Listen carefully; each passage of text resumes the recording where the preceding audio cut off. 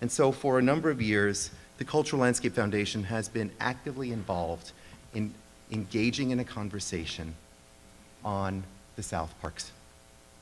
We've been involved because the University of Chicago's bid called for the confiscation of parkland at either Jackson Park or Washington Park, land held for 150 years in public trust. This is nationally significant and historic parkland. Jackson and Washington Parks, along with the Midway, were designed by Olmsted Sr., the father of landscape architecture, the creator of New York Central and Prospect Parks. And the involvement of Olmsted and his sons with the Chicago parks lasted for decades. All three parks are listed in the National Register of Historic Places, and for the folks in the community that are interested in nature and ecology, one could probably argue that this might have been the first brownfield site in America, designed by Frederick Law Olmsted. Now, people say,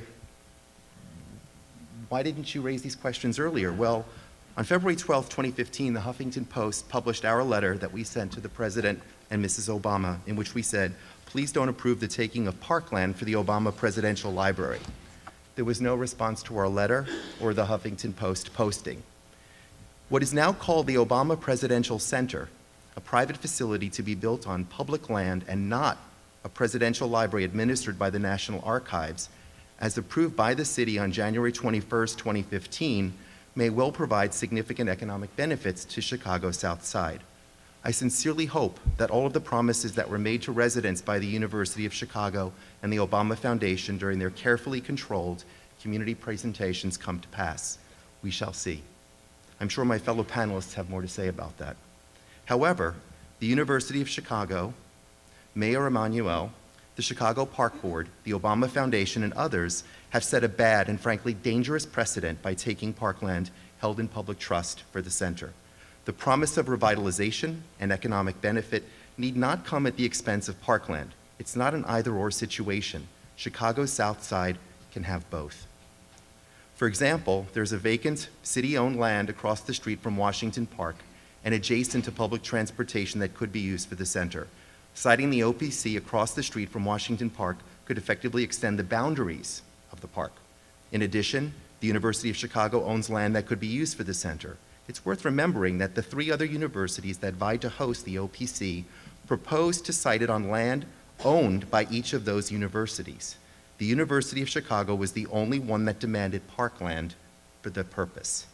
This is an all-reward, no-risk situation for the university. They have no skin in the game, but now they can develop and make money off of the land they own, rather than using some of it for the OPC.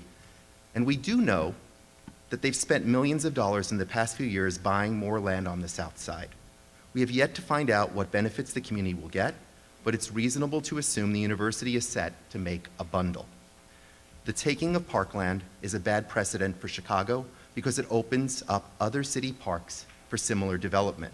Moreover, it's a bad precedent for the nation because privatizing parkland for the OPC gives a green light to every municipality in the country to confiscate parkland for other private enterprises. Where does it end? This symposium this evening is important because despite all of the tightly controlled public meetings, one of the greatest problems surrounding this process is a lack of transparency. In a conference call among the panelists a couple of weeks ago, Naomi Davis said that not enough community education was happening. Instead, we have a virtual cult of secrecy. Here are some of the things we need to know. 1, first, we've never seen the University of Chicago's bid for the OPC. What's in it? And we need to know about the university's land holdings on the South Side. Right now, that information is about as available as President Trump's tax returns. 2, we need to know how security hardening will affect the park. The OPC promises greater connectivity between the neighborhood and the park. Is that possible given security concerns? 3, could the $175 million slated for OPC-related road construction instead be used to acquire a suitable plot of land on the South Side for the OPC? 4, we need to know how and when the OPC will be reviewed for compliance with the Urban Parks and Recreation Recovery Program, which provided money for planting more than 1,000 trees, shrubs, and ornamentals in Jackson Park.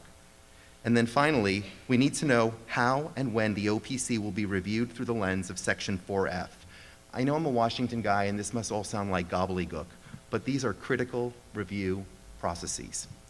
The Department of Transportation Act, which prohibits the Federal Transit Administration and other U.S. DOT agencies from using land in publicly owned parks, recreation areas, wildlife and waterfowl refuges, or public and private historic properties unless there is a feasible and prudent alternative to use it. It makes no sense to plan for the project first and postpone addressing these legal requirements, which could be deal breakers. The rule is do it right or do it twice. Let me close by saying that I've spent my entire career working with public parkland.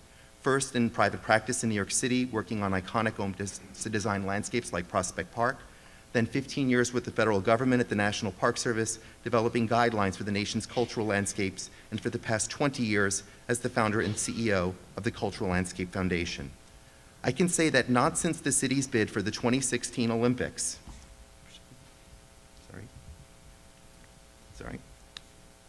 that would have plopped a stadium into Washington Park, have I ever seen such an egregious misuse of parkland or such irresponsibility on the part of the city officials and agencies entrusted with its care.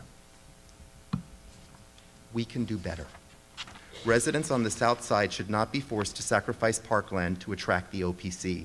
There are other options, as President Obama told us just last week when he said, "There is so much room. Think about all the abandoned buildings and vacant lots around here."